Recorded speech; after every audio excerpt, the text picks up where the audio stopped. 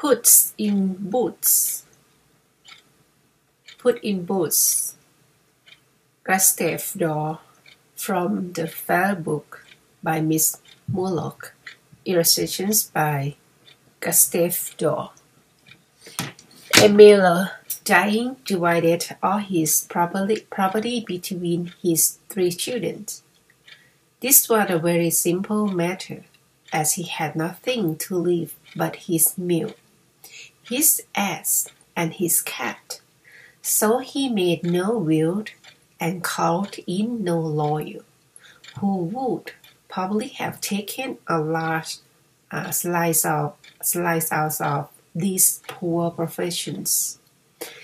The eldest son took the mule, the second the ass, while the third was obliged to content himself with the cat, at which he grumbled very much. My brothers, said he, by putting their property together, making an honest livelihood, but there is nothing left for me except to die for hunger, unless, indeed, I were to kill my cat and eat him, and take a coat out of his skin, which would be very scanty clothing. The cat, who heard the young man talking to himself, sat up on his 4 paws, and looking at him with a grave and wise air, said, Master, I think you had better not kill me. I shall be much more useful to your life. How so? Asked his master. You have but to give me a sack and a pair of boots, such as gentlemen wear when they go shooting, and you will find you are not so ill off as you suppose. Now, though the young miller did not much depend upon the cat's words, still he thought it rather surprising that a cat should speak at all, and he had before now seen him show so much adroitness and cleverness in catching rats and mice, that it seemed advisable to trust him a little farther, especially as, poor young fellow, he had nobody else to trust. When the cat got his boots, he drew them on with a grand air, and slinging his sack over his shoulder, and drawing the cords of it round his neck, he marched bravely to Rabbit Warren hard by, with which he was well acquainted. Then, putting some bread and lettuce into his bag, and stretching himself out beside it as if he were dead, he waited till some fine fat young rabbit, ignorant of the wickedness and deceit of the world, should peer into the sack to eat the food that was inside. This happened very shortly, for there are plenty of foolish young rabbits in every warren. And when one of them, who really was a splendid fat fellow, put his head inside, Master Puss drew the cords immediately, and took him and killed him without mercy. Then, very proud of his prey, he marched direct up to the palace, and begged to speak with the king. He was desired to ascend to the apartments of his majesty, where, making a low bow, he said, Sir, here's a magnificent rabbit, killed in the warren which belongs to my lord, the Marquis of Carabas. and which he has desired me to offer humbly to your majesty. Tell your master, replied the king politely, that I accept his present and am very much obliged to him. Another time, Puss went and hid himself and his sack in a wheat field, and there caught two splendid fat partridges in the same manner as he had done the rabbit. When he presented them to the king with a similar message as before, His Majesty was so pleased that he ordered the cat to be taken down into the kitchen and given something to eat and drink, where while enjoying himself, that faithful animal did not cease. I'm sorry, I don't know what to read this word. To talk in the most cunning way of the large preserves and abundant game which belonged to my lord, the Marquis of Carabas. One day, hearing that the king was intending to take a drive along the river side with his daughters, the most beautiful princess in the world, Puss says to his master, "Sir, if you will only follow my advice, your fortune is made." "Be it so," said the miller's son, who was growing very disconsolate and cared little what he did. "Say you say, cat."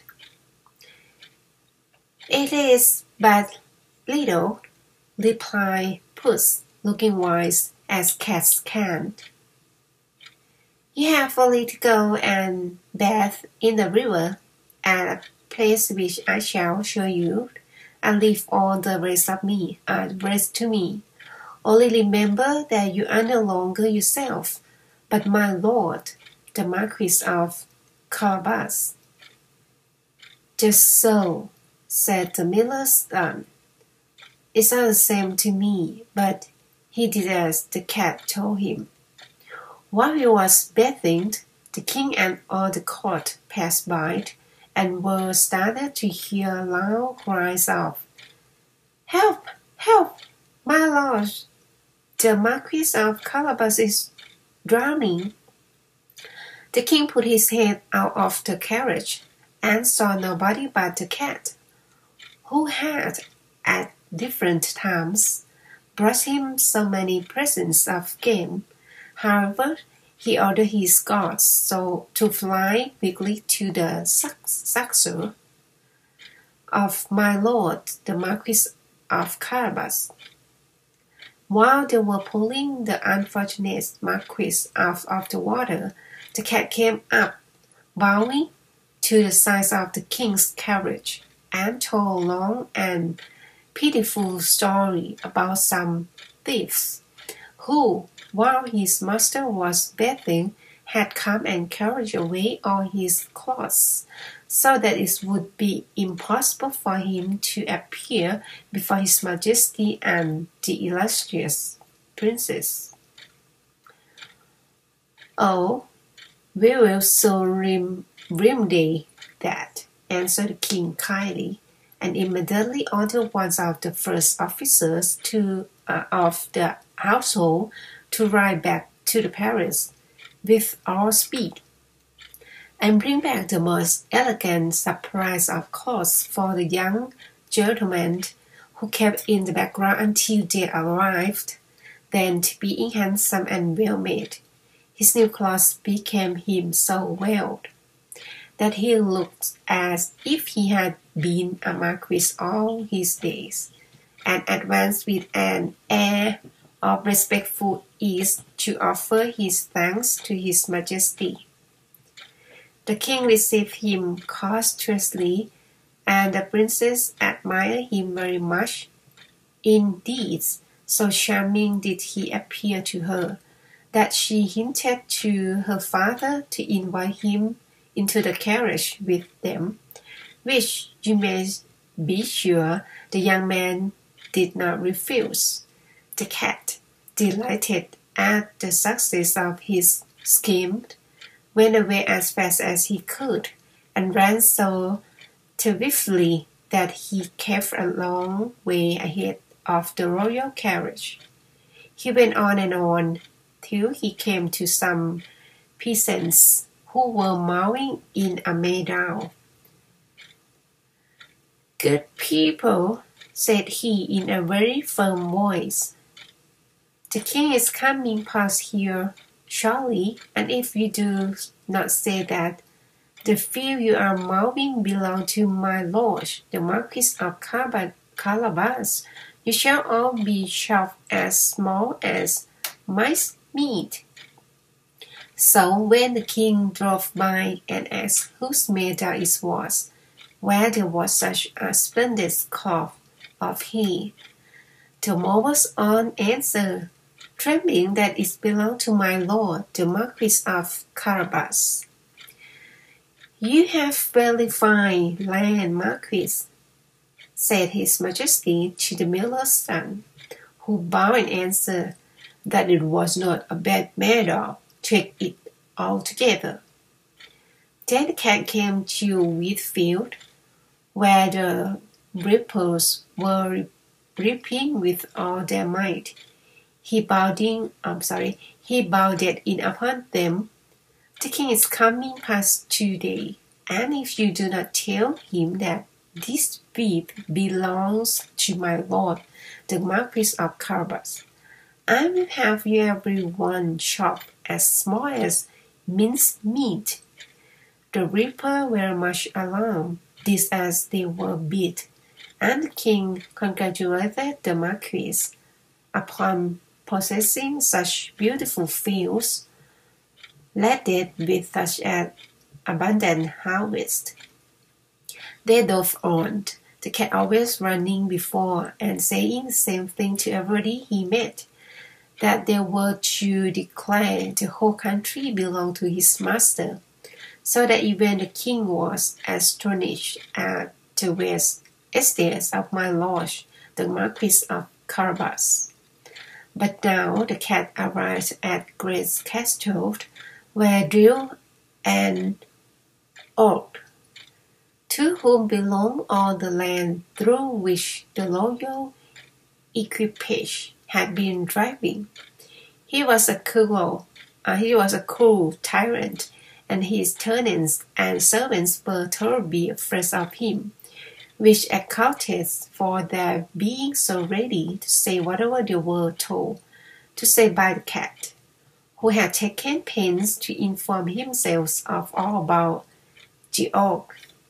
So, putting on the boldest face he could assume, Puss marched up to the castle with his boots on, and asked to see the owner of it, saying that he was on his travels, but did not wish to pass so near the castle of such a noble gentleman without paying his respects to him. When the Earl heard his message, he went to the door, received the cat as civilly as an oak can, and begged him to walk in and repose himself. "Thank you, sir," said the cat. "But first I hope you will satisfy travelers courteously. I have heard in far countries of your many remarkable qualities, and especially how you have the power to change yourself into any sort of beast you choose, a lion, for instance, or an elephant." "That is quite true," replied the oak. "At least you should doubt it. I will immediately become a lion." He did so, and the cat was frightened that he sprang up to the roof of the castle and hid himself in the gutter, a proceeding rather inconvenient on account of his boots, which were not exactly fitted to walk with upon tiles. At length, perceiving that the earth had resumed his original form, he came down again, stealthily, and confessed that he had been very much frightened. "But, sirs," said he, "it may be easy enough for such a big gentleman as you to change himself into a large animal. I do not suppose you can become a small one, a rat or mouse, for instance. I have heard that you can't. Still, for my part, I consider it quite impossible." "Impossible!" cried the other indignantly. "You shall see." And immediately the cat saw the earth no longer, but the little mouse running along on the floor. This was exactly what he wanted, and he did the very best a cat could do, and the most natural under the circumstances. He sprang upon the mouse and gobbled it up in a trice. So there was an end of the earth. By this time the king had arrived opposite the castle, and was seized with a strong desire to enter it. The cat, hearing the noise of the carriage wheels, ran forward in a great hurry, and standing at the gate, said in a loud voice, "Welcome, sir, to the castle of my lord, the Marquis of Carabas." "What?" cried his Majesty, very much surprised. "Does the castle also belong to you? Truly, Marquis, you have kept your secrets well up to the last minute. I have never seen anything finer than this courtyard and these battlements. Indeed, I have nothing like them in the whole on my dominions." The Marquis, without speaking, offered his hand to the princess to assist her to descend, and standing aside that the king might enter first, for he had already acquired all the manners of a court, followed his Majesty to the great hall, where a magnificent collation was laid out, and where, without more delay, they all sat down to feast. Before the banquet was over, the king, charmed with the good qualities of the Marquis of Carabas, and likewise with his wine, of which he had drunk 6 or 7 cups, said, bowing across the table at which the princess and the mayor's son were talking very confidentially together, "It rests with you, Marquis, whether you will not become my son-in-law." "I shall be only too happy," said the complacent Marquis, and the princess cast down eyes declared the same. So they were married the very next day and took possession of the earth's castle and of everything that had belonged to him. As for the cat, he became at once a grand personage, and had never more any need to run after mice except for his own diversion. Okay, you may notice that I have problem with reading along both vocabulary and the characters in here.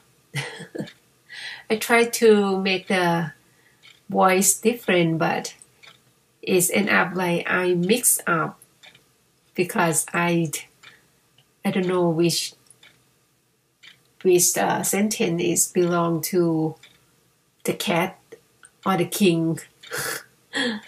Well, I heard about this story for a while in the United States, but never seen and never read it until now. It is quite fun. The cat is very smart to save himself and to make the big orc like he can change to another form of characters, another form of the figure like lion, and then he lose because of the cat. Okay. Thank you.